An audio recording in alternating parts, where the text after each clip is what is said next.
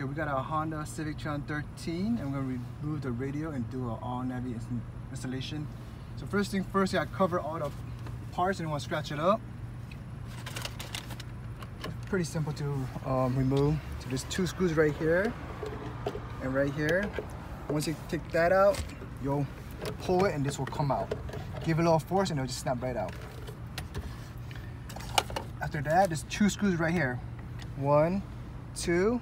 Remove these 2 screws, and under the rail there'll be 2 8mm sockets, so you gotta use that.